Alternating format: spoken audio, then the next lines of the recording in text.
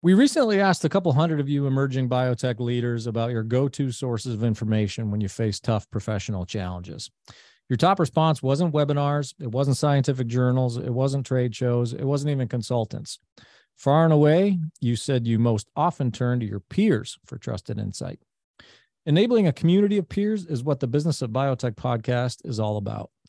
It's also what our new Business of Biotech newsletter is all about. Peer-driven content, no strings attached, delivered to your inbox once a month. Go to bioprocessonline.com/BOB to subscribe. The Business of Biotech is produced by Bioprocess Online, part of the Life Science Connect community, with support from Cytiva. Cytiva also demonstrates its commitment to the leaders of new and emerging biopharma at cytiva.com/emerging biotech. Check that out.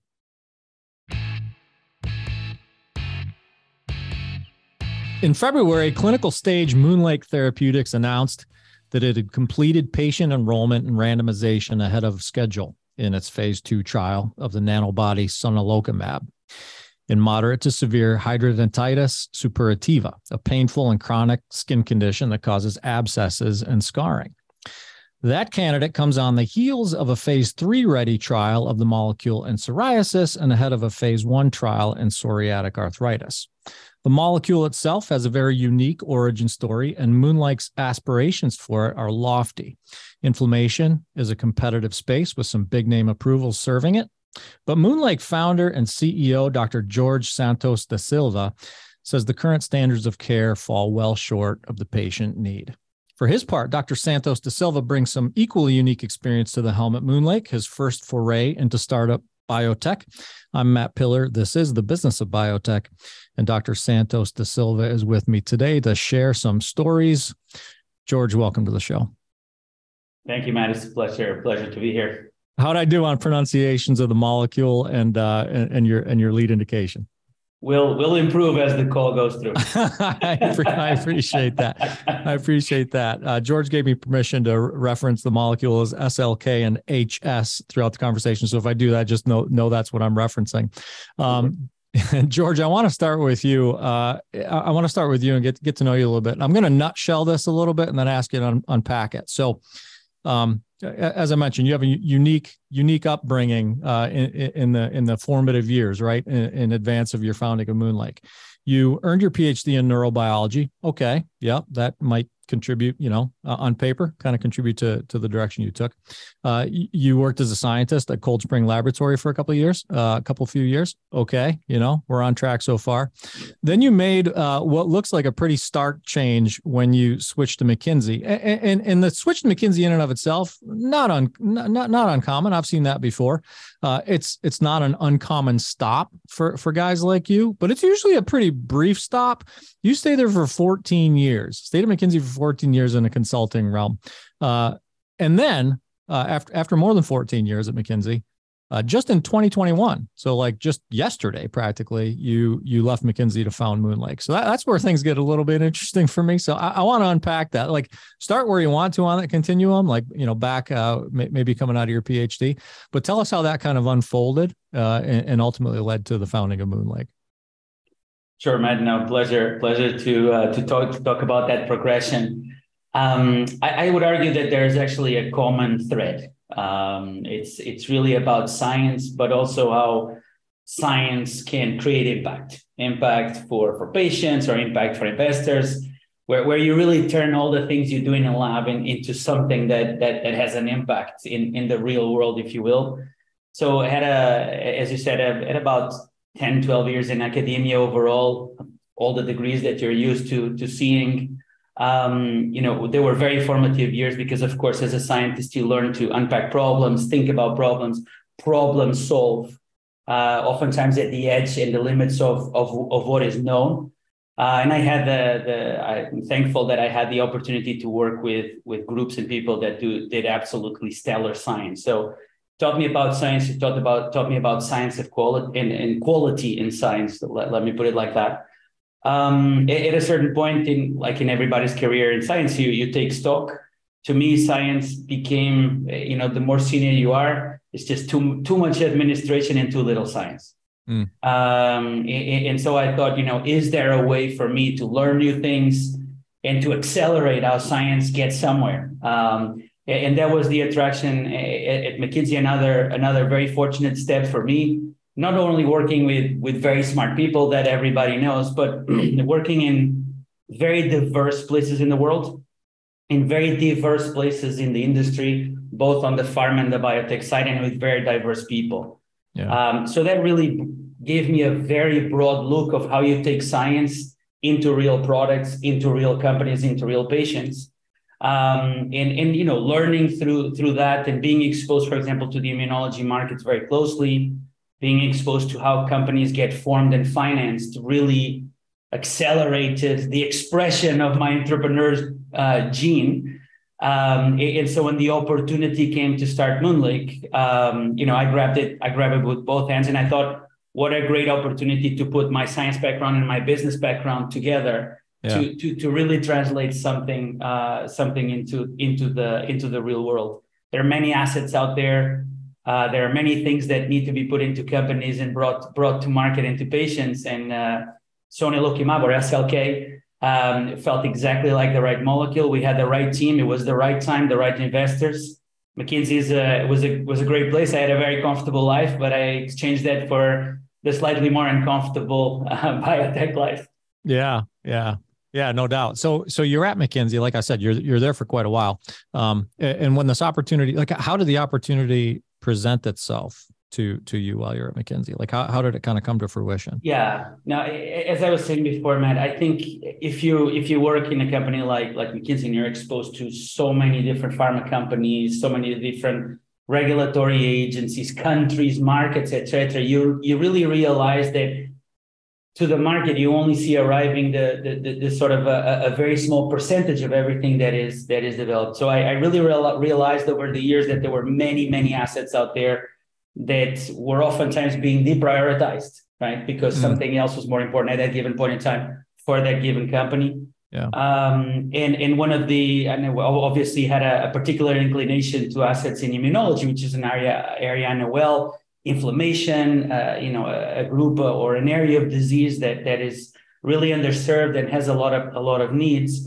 And so when we saw the opportunity to license sonelokimab, or SLK, out of Merck, where the product was deprioritized, we thought, hey, this is an exciting opportunity. What was interesting about SLK is that it was also a very unique and innovative asset. So here we are. This is a nanobody. We'll probably talk more a bit about it, but it's kind of the next technology after the all-impacting antibodies. Yeah. It's a nanobody that focuses on a mechanism of action, inhibition of IL-17A and F, that is very new and that is showing a lot of potential. So I thought, hey, we really have a winning MOA here. But at the same time, as I said, was a very de-risked profile. There was already a lot known about the asset. And it was a very undervalued asset. It was not being developed forward. Yeah. I should also mention, Matt, that, of course, I founded the company together with Professor Christian Reich. He's my good friend and co-founder. He was actually on the clinical side doing research and conducting a phase 2 with this asset. Yeah. So there we are, two good friends, two equally minded people looking at an asset that has a lot of potential. Hey, this is the time to get going. And as I said, inflammation is just an area with enormous unmet need, and we felt, hey, this is something that can really impact. Yeah. I was going to ask you about that. Like, why at the founding the focus around psoriasis and psoriatic arthritis and other inflammatory diseases? Was that sort of was that trajectory kind of predisposed by the molecule itself? Yeah, I would say so, Matt. I think that's a good way to put it. I knew a lot about the immunology space from a development and a market perspective. My co-founder Christian knew it well from a clinical perspective. He's a very well-known dermatologist or immunodermatologist. So of course we had a particular emphasis in that area. But I think our passion for that area also comes from the fact that while several of these immune diseases, especially where you have chronic inflammation, are already treated today. Well, let's use the case of psoriasis. A lot of these chronic inflammations occur in many different tissues, in many different organs, oftentimes with very complex patterns, oftentimes very deep in the tissue. And so a lot of them remain unresolved, either adenitis suppurativa or HS, psoriatic arthritis, ankylosing spondylitis, you name it, cholangitis. There's many of them. Yeah. And we thought that here's an area that we know quite a bit about, where the unmet needs are very high because, again, you don't have therapeutical solutions to solve this problem. And where many of these diseases, once the inflammation settles in, you actually accumulate irreversible damage through your lesions. So things that are not only chronic diseases, but actually will diminish the quality of life of patients as they go on. Yeah. And as I said, many of these have really almost no therapeutic solution. I mean, HS has one drug approved in the last 20 years. Yeah. Joining a passion with an understanding, with a real perception that we need to do something here, and that there's obviously a lot of space to unlock value. Yeah. Just a curious aside question about your time at McKinsey and the transition into foundership of a biotech. I mean, over 14 years at McKinsey, you see a lot of, we'll call them youngsters come and go, right? Like young hotshots, they come and go, right? A lot of those young hotshots I've interviewed. I mean, it's like the McKinsey alum are pretty frequent guests on the Business of Biotech. But typically when they leave McKinsey, they probably go into big pharma for a while, kind of hone their skills, right? Sharpen up in some big pharma, maybe move into emerging biotech in some capacity, maybe in the C-suite, director level, before eventually maybe founding their own company. I mean, is it atypical to come right out of the consultancy and just like found a biopharma, and one that, we'll get into this, but one that in very short order has established itself, in a solid way on the clinical journey. So I'm just curious, is that as uncommon as I may perceive it to be? I don't think it's very common, Matt. I don't want to sound not humble, but it actually doesn't happen very often. Yeah. I think it's just maturing and learning in two different ways, right? You spend 2 or 3 years in a phenomenal company like McKinsey, and then you move on to the industry and you learn other things. Or like me, you spend 14 years around and actually learning about different places of the industry, different countries, different situations, without being within a certain corporate environment. So maybe learning less about certain things, but more about others. I think ultimately, starting a company and getting the right investment also has to do with the value of the idea that you're bringing. Yeah. And with the team that you put together, and obviously somehow the team and the investors and the company that we licensed the asset from thought that I could do a good job, and here we are. We'll see how it happens. Yeah, well, it's happening pretty well so far. You mentioned the molecule itself, and I want to spend some time there because it's super interesting to me. MoonLake's therapies, they're derived from nanobodies, as you said. We're differentiating nanobodies from antibodies. Nanobodies, for our audience benefit, those who may not be in the know, nanobodies are derived from llamas and other camelids, which are llamas. When I think llamas, I think farm animals, pack animals. We harvest some wool. You go to the petting zoo, they're spitting in kids' faces. That's the llama. Like, that's my knowledge of the llama. So I want to move from my simplistic take on the llama to the highlights on the discovery of this discovery and the processes that elevated what I'm describing as this lowly llama from the farm to a budding biotech superstar. Tell us about that. Oh, that's a really good, pretty good setup. Pretty good setup there. I mean, I don't know if it's as good. A while back, I don't know how many episodes ago it was, I had Rochelle Jacques from Akari Therapeutics on the show, and their molecules derived from tick saliva. So I had some pretty colorful words for that setup as well. But this is super intriguing to me. We talked a little bit on that episode and about how it's sort of every young, even at a young age, a kid a kid scientist, right? Like a backyard scientist, like wants to explore the possibilities around, therapeutic potential from whatever they find. From whatever they find, right? And in this case, we're talking about llamas. Exactly. So maybe the setup is grandiose, but I'm just curious. Like, can you tell us the origin story about how we went from like discovering this? No, absolutely. I think it's quite interesting, and maybe let's just split this in a couple of points. Let's talk about these animals and why these animals, and then let's talk a little bit how it came about that all this technology was found, right? So. Yeah. Let's start in the animals. So llamas, alpacas, but also animals like sharks. They have a lot of similarities in their immune system to ours, but they have quite some important differences. And one of those important differences is nature equipped them with antibodies that are different from ours. So whereas our antibodies have a heavy chain and a light chain in each of the size of the antibody, and therefore have a size of, Matt, let's say about 150 kilodalton, to use a measure of molecular size. And they do the fantastic job. We all know they do. These animals evolved to have a slightly different version of antibodies where there's only a heavy chain. So this makes these antibodies much smaller. But it also means because you don't have the variable segment of a heavy chain and a light chain, which in our case, in our antibodies, is what forms the binding domain to a certain target. The fact that they only have a heavy chain means that this domain is also monomeric. It's also just one sequence and not two. And this little sequence, which is called a VHH or a nanobody, is actually something that you can purify and is about 10 times smaller than an antibody, okay?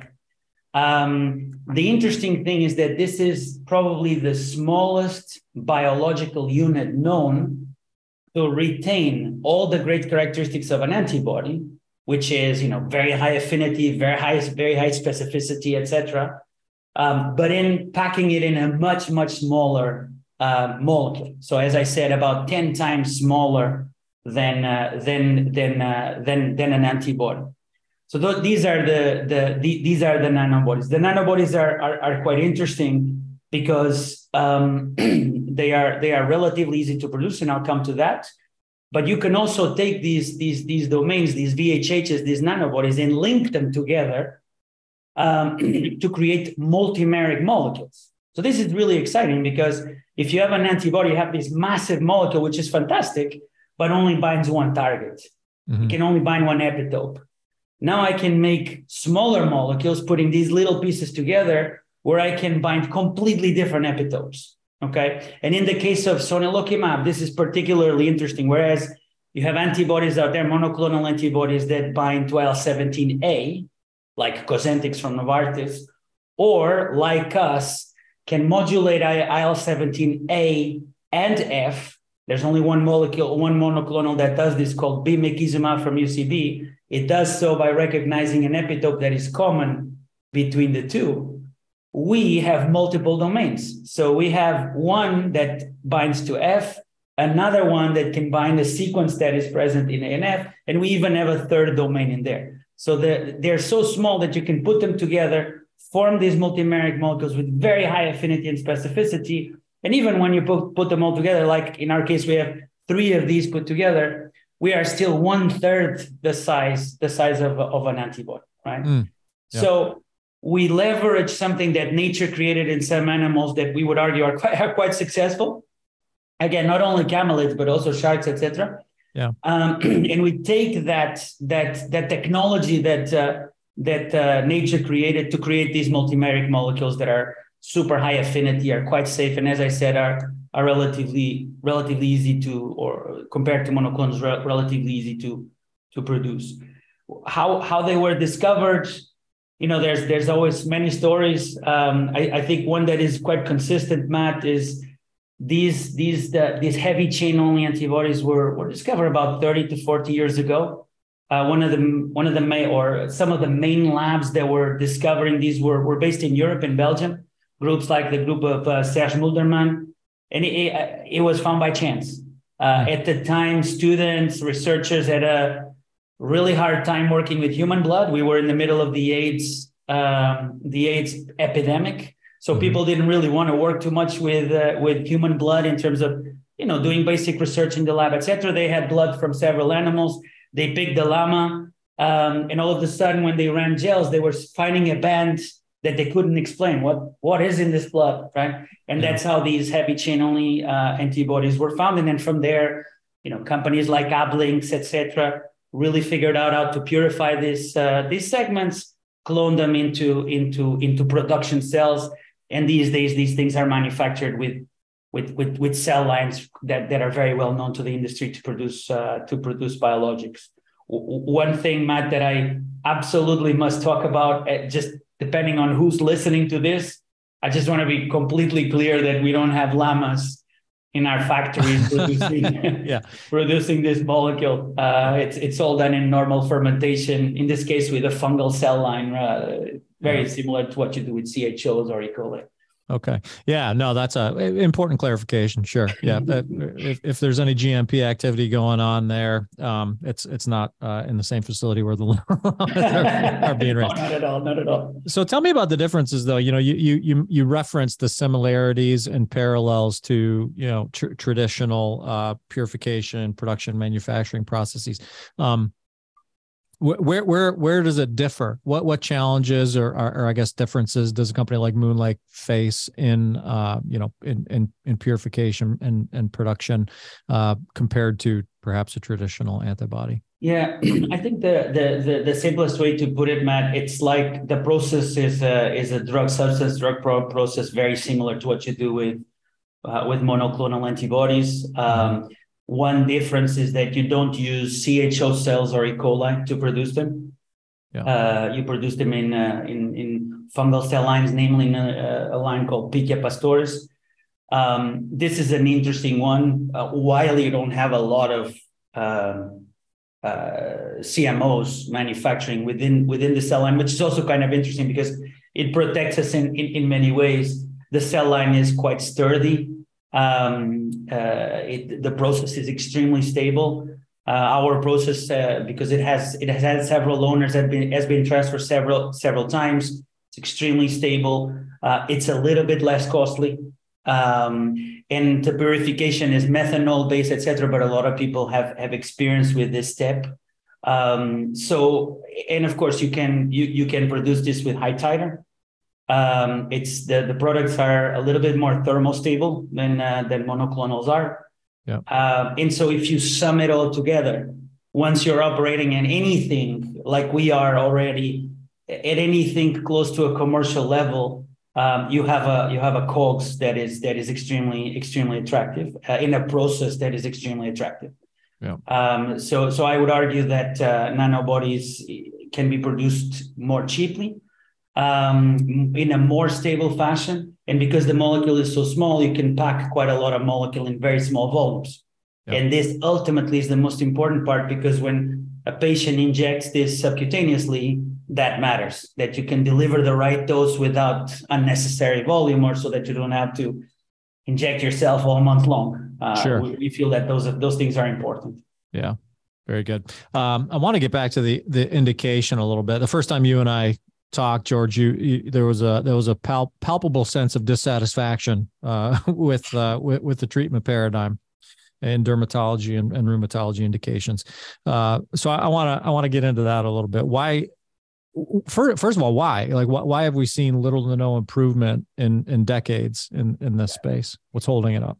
I think, Matt, more than anything, I think what you felt was my frustration, right? Which at the same time is the thing that drives you to keep pushing in the directions we're pushing. So there are diseases like psoriasis that are very well understood, or much better understood than others, that have been studied for many years.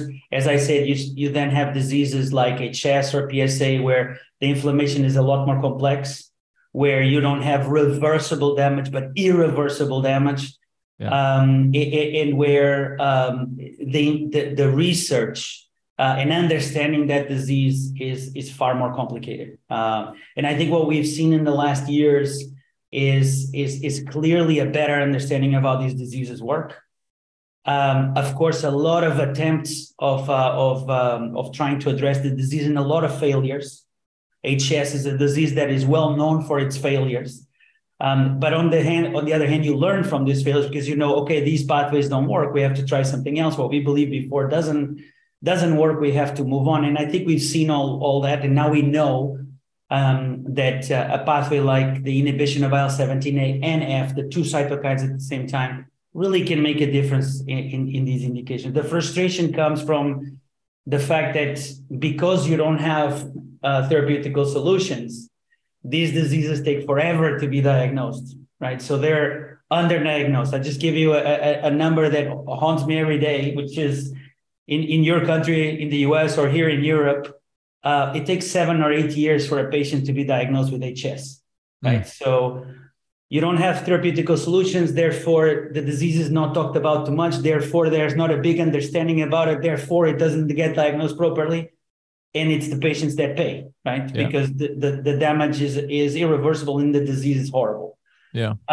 So what that results in is that for 20 years, we've been trying to get a 50% improvement of the disease, right? That has been the target, and there's only one product. There's only Humira, and it sort of wears off after a year. In psoriatic arthritis, you're targeting a 20% improvement on the disease. But if patients have multiple lesions, they're in pain, they cannot work, they cannot have a social interaction, I guess, Matt, we could agree that a 20% improvement or a 50% improvement is not going to change your life. Contrarily to that, just as a term of comparison, 20 years ago or 25 years ago, we were treating psoriasis patients with tar and phototherapy and left them for 2 weeks in the hospital. And then all of a sudden we started getting 50% improvements with the first biologics, PASI 50. And today, even our product has already shown this, we can reach PASI 100, right? We can completely clear this disease, right? Whereas in these other indications, here we are, 20% improvements, 50% improvements that are not durable, right? So the frustration comes from this lack of understanding, which we now get into, lack of diagnosis, and lack of success in development. But now, as I say, with the IL-17 pathway, and especially with ANF inhibition, there's real hope. And I could tell you, Matt, that we are so strongly convinced about our asset that we have used in our clinical trial, in our global phase 2 for HS, a 75% improvement as our primary endpoint, right? So that's the type of ambition that we, and I believe others beyond MoonLake, are trying to achieve to reduce this level of frustration. When you're striving to excel in a new arena, the best guides are the ones already doing it well. The Business of Biotech brings those voices forward to help new and emerging biopharmas turn their innovations, like mRNA and cell and gene therapies, into clinical realities. Tune in and subscribe for insights on hiring, regulatory, and other need-to-know topics for biopharma leaders. The podcast is brought to you in collaboration with Cytiva. Check out their resources at cytiva.com/emerging biotech. That's CYTIVA.com/emerging biotech. Yeah, I want to kind of get your sense as to how I'll pack a couple questions into one here.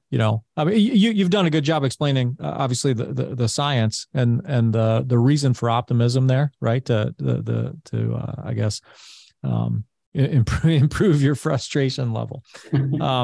But at the same time, as we've ascertained, you're moving into a space that is dominated or run right now by big pharma, UCB, Novartis.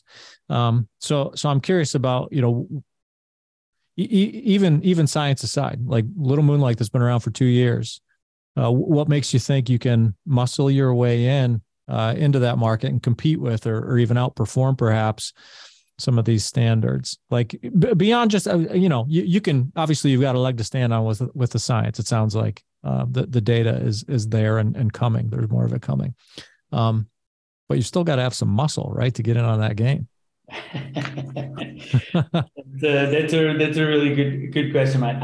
Let me break it into two parts, which is you have to have a winning proposition. And then, as you say, you have to develop the muscle, right? The truth of the matter is that we ran a global phase 2 with over 300 patients, which is very large by any standard of phase 2, where we also had the courage, let me put it like that, if you allow me, Matt, to have Cosentyx, which is the Novartis reference in one of the market references in psoriasis. And the truth of the matter is that when you take full skin clearance in psoriasis, PASI 100% improvement, at week 16, we take 40% more patients to that level. All of a sudden in our trial, more than half of the patients, after 4 months, chronic disease for life, after 4 months, they are fully skin clear, right? And that's 40% more patients than what you see with Cosentyx. So there is this scientific part, right? And we know from all the binding evidence that we have that we are an extremely strong binder to both the cytokines, not just A, which is what Cosentyx targets, but A and F, just these other very important cytokine, even far more abundant than IL-17A in all the indications that we're talking about. We have all these disease models that show that our small little nanobody really goes deep into the tissue, really binds to the targets deep in that tissue, and that results in a better outcome than using antibodies, even antibodies that are targeted for A and for F. One of those examples is bimekizumab. So we need to have an asset that really makes a difference, right? And I believe that is happening. We will now see more data from bimekizumab in March. The UCB product, the only other product that inhibits ANF in HS, and then in June we will come out, Matt, and we will turn the card and we will say, these guys went for 75% improvement. Did they meet the primary endpoint or not? By the way, in our trials, we have Humira also as a comparator arm. So we're not just comparing ourselves to placebo. We're comparing ourselves also to, or at least trying to draw comparisons between ourselves and the standards of care. Yeah. So if that's true, and if we really have that asset, then I think we will be in a very good position, not only to move to phase 3, but to start building that muscle to go to market. Yeah. Now, on the question of the muscle, we obviously phase 3 will take another 3 years or so, with all the safety periods, etc. So, of course, that gives us an opportunity to build the organization. We took a clear decision early on that although we have phenomenal data in psoriasis, we're not going to pursue psoriasis because it's very competitive, because there's already quite a lot of alternatives out there, and therefore maybe the delta in terms of unmet needs is not something that a small company like us can really contribute to. It probably belongs to somebody else. And we wanted to go to areas that have a lot more growth opportunities. So we believe that as we have time to build that commercial muscle, which of course will come from experienced people in the industry out there, we will have time to prepare for specific diseases like HS, like PSA. Now, if you ask me, Matt, will that be absolutely the ultimate path? You and I know that biotech does not work like that.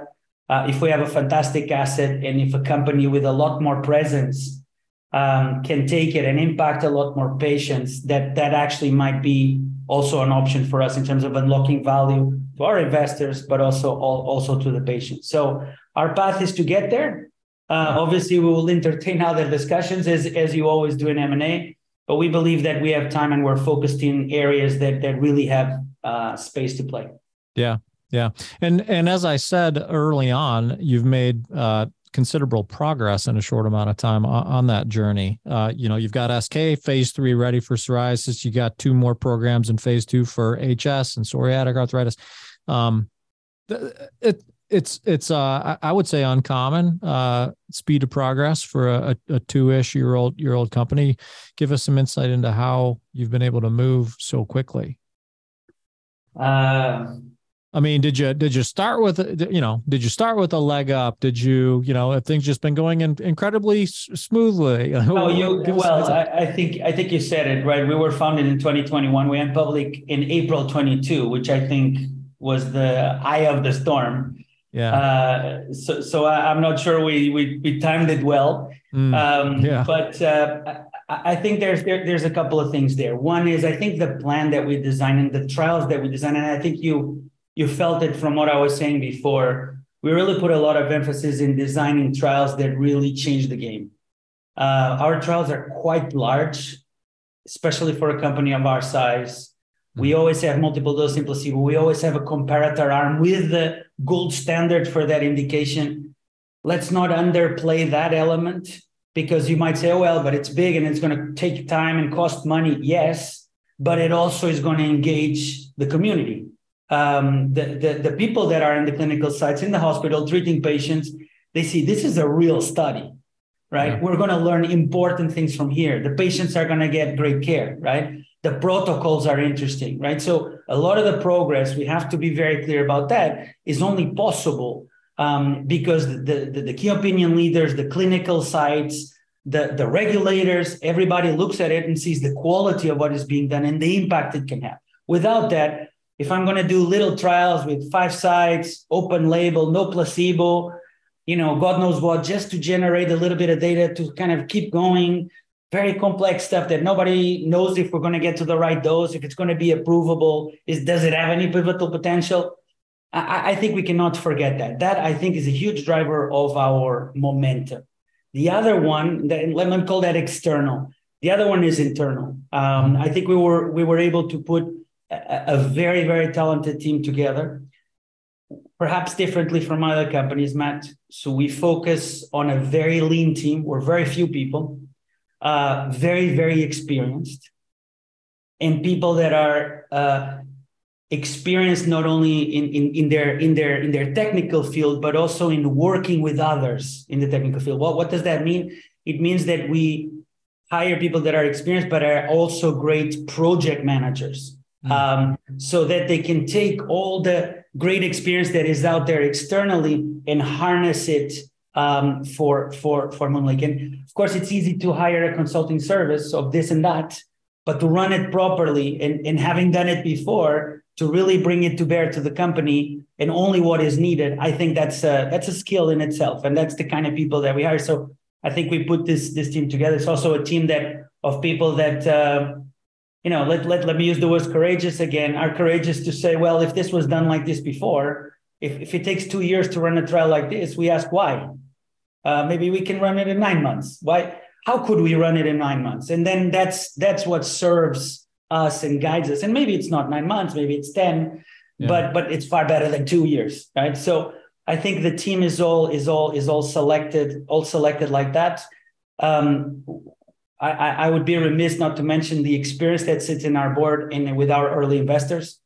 We are super well aligned. We are all ultra focused. We only have one asset. We focus on indications. We don't distract ourselves with multiple molecules, and everybody is in this boat, right? And that facilitates a lot of the work also for us as a management team and myself as the CEO, if everybody is rowing in the same direction. Maybe one last thing I would say.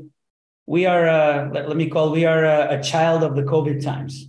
Mm-hmm. So when we were born as a company and when we financed ourselves, the exuberance period was gone, right? So we're also very conscious about being focused in taking the decisions that get us there faster with all the regulation and all the quality. I think that's always there because our industry is naturally controlled, if you will. I think that allows us to have a very lean and focused team with a very different burn rate, et cetera, from other companies. So we can really use these resources to move faster.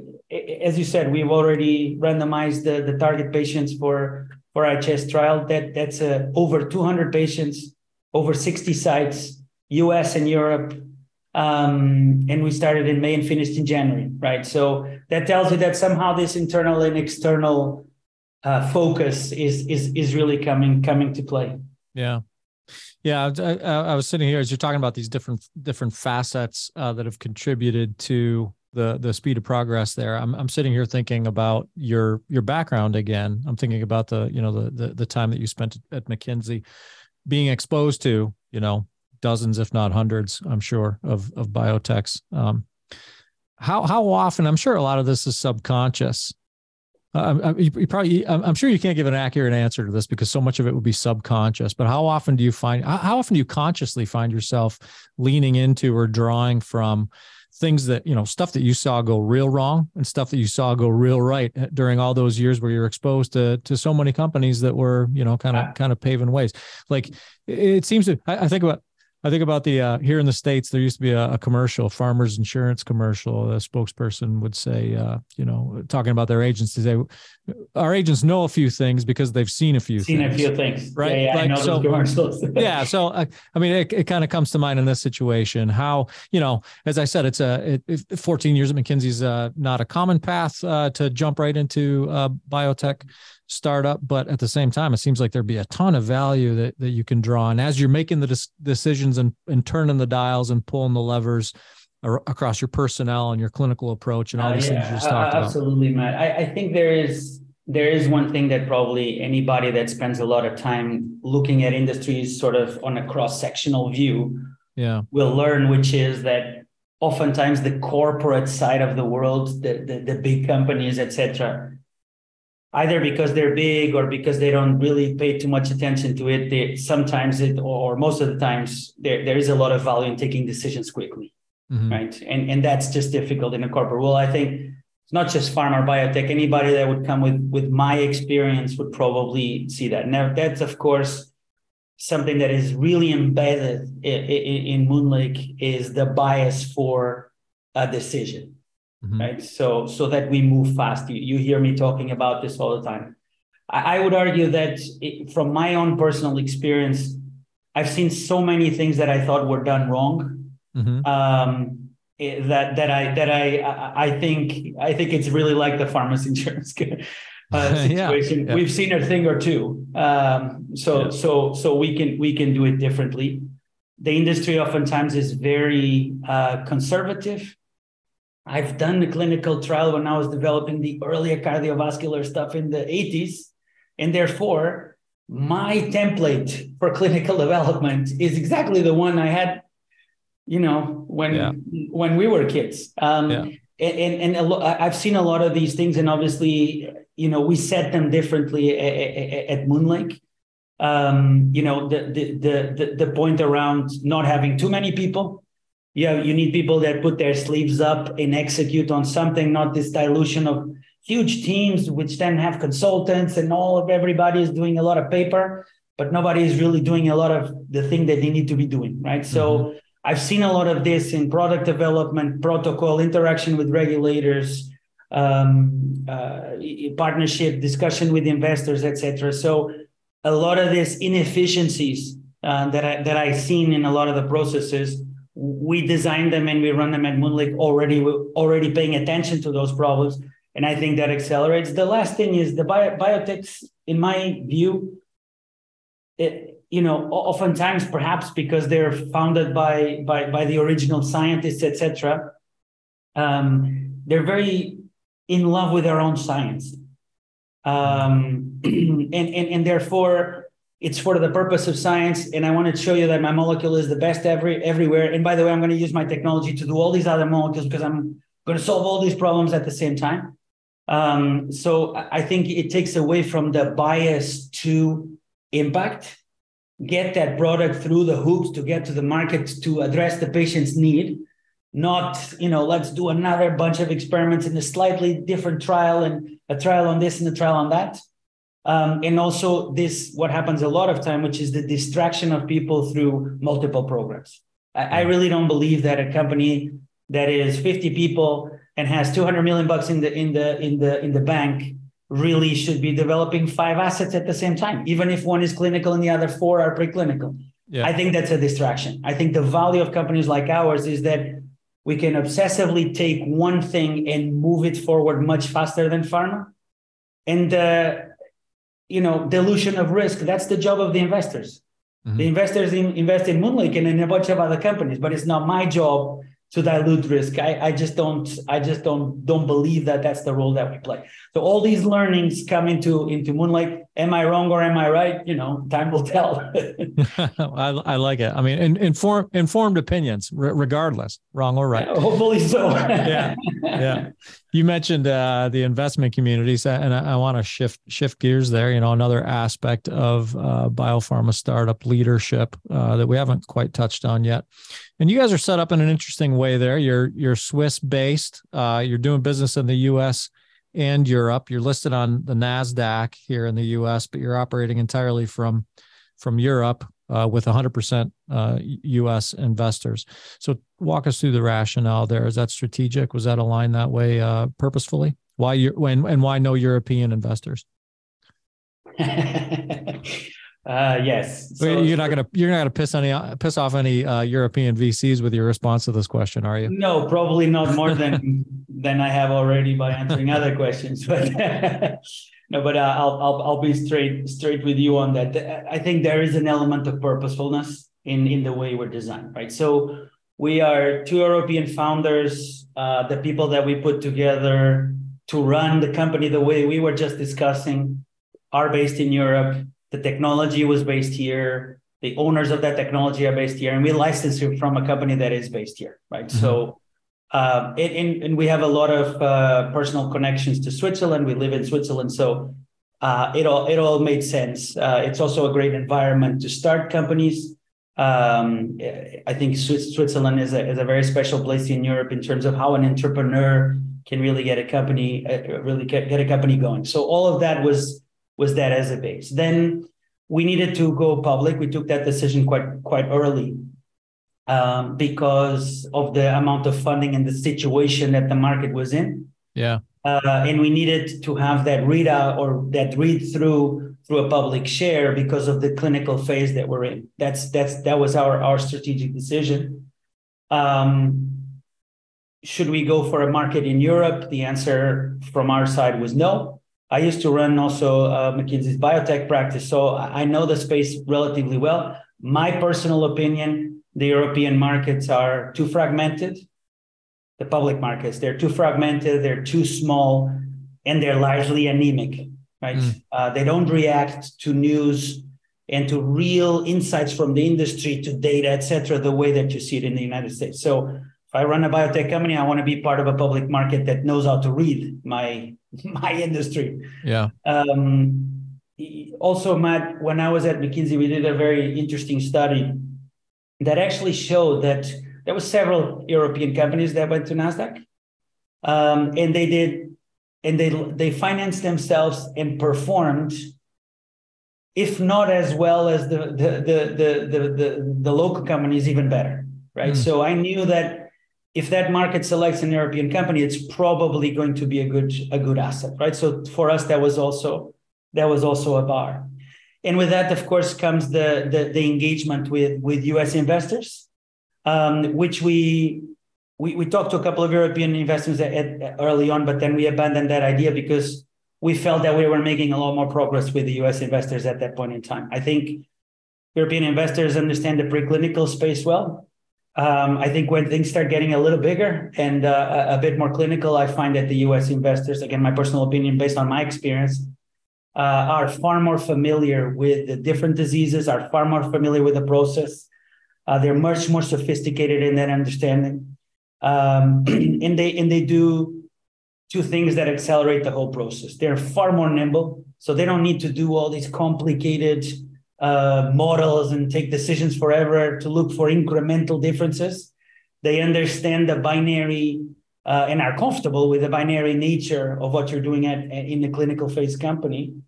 And they're much more familiar with evaluations, right? So we are not discussing, are you going to, grow 10%? And it's all these little incremental discussions. It's much more a discussion on this asset has value. Therefore, we go to a multiple. I don't know if the multiple is 2 or 3 or 10. But if it works, it's a multiple.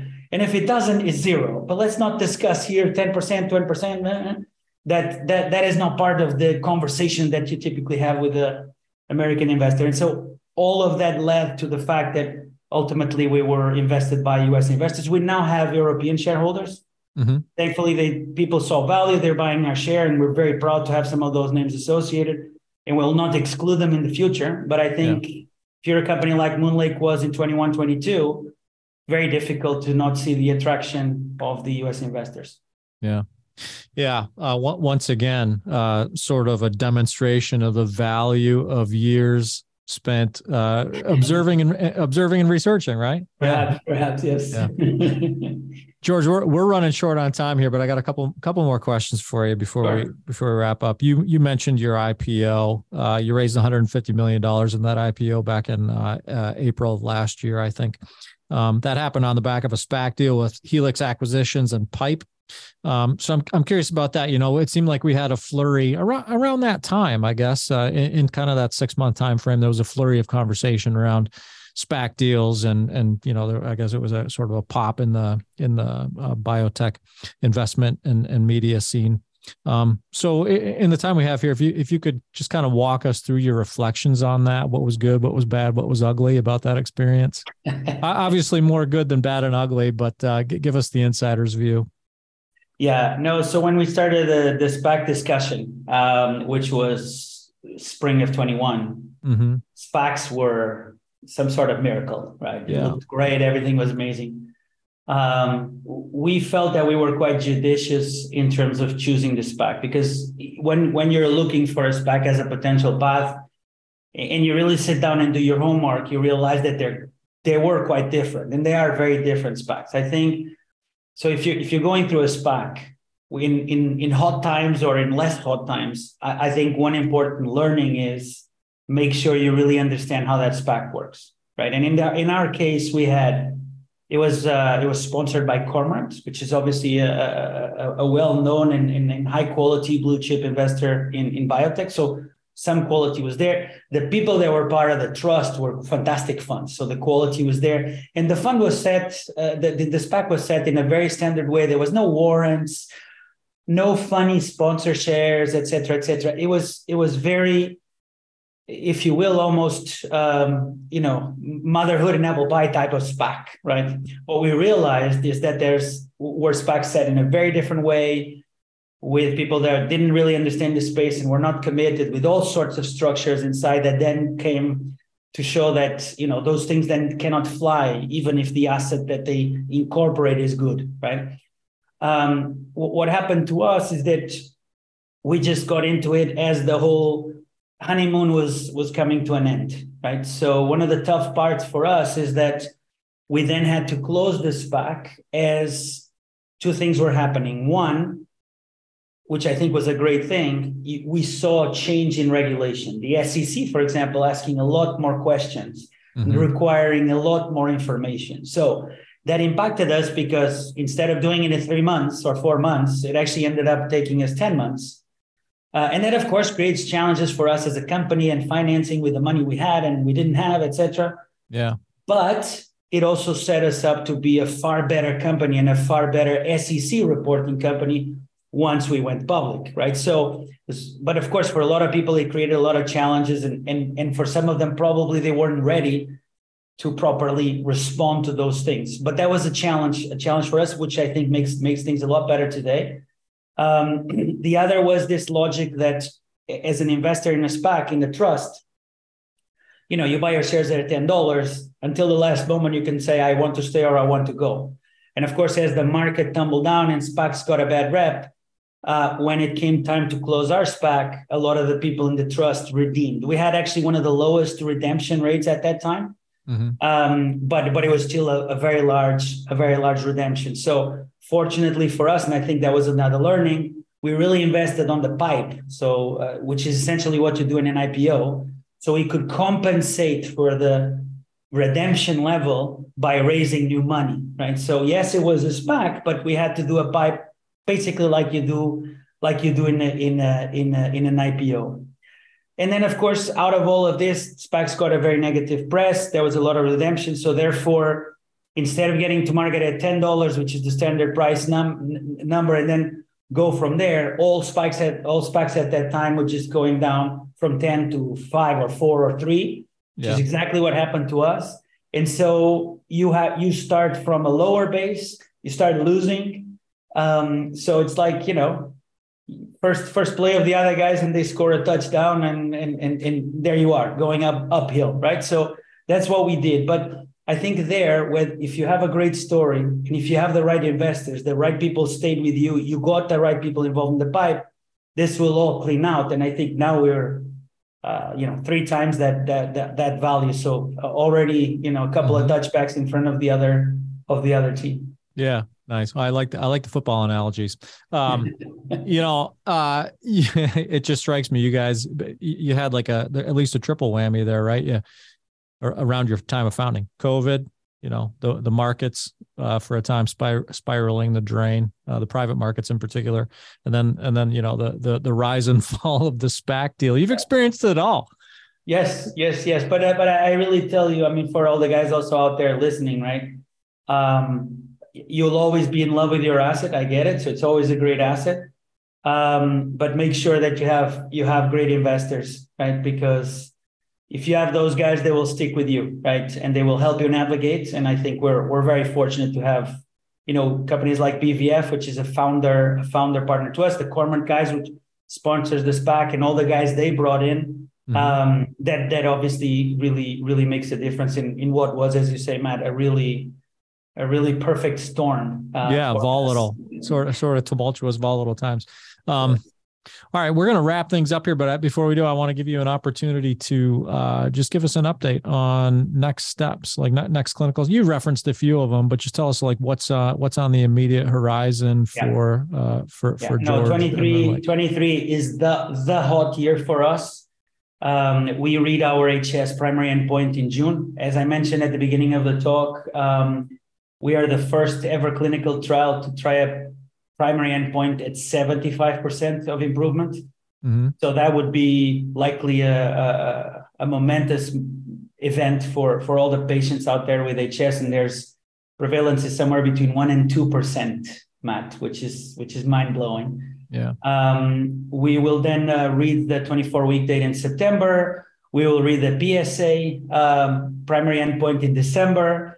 And then the 24 weeks for PSA in following March. So we are on a 3-month tag time of data.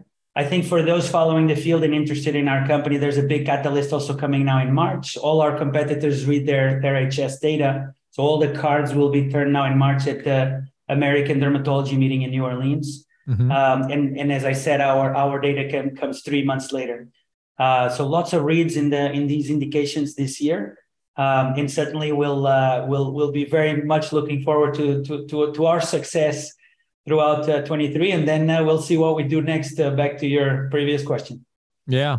All right. Well, we'll be paying attention. I'm sure we'll be seeing more from you guys, and maybe as we turn the corner from 23 to 24, and there's a whole lot more to talk about, we'll get you back on the show to share some updates. But in the meantime, I've really enjoyed the conversation. I want to thank you for your transparency and your thoughtful responses to my questions. I think there's a ton of value here for our audience in terms of, what you did, how you did it, and your perspective on getting some of that stuff done. So thank you. My pleasure, Matt. My pleasure. Thank you for having me. Yeah, my pleasure too. So that's MoonLake Therapeutics, founder and CEO, Dr. Jorge Santos Da Silva. I'm Matt Pillar. This is the Business of Biotech. We're produced by Bioprocess Online and supported by Cytiva, which demonstrates its commitment to new and emerging biopharma companies at cytiva.com/emerging biotech. Go check that out. Check us out at bioprocessonline.com. And be sure to sign up for the Business of Biotech newsletter at bioprocessonline.com/BOB. In the meantime, and as always, thanks for listening.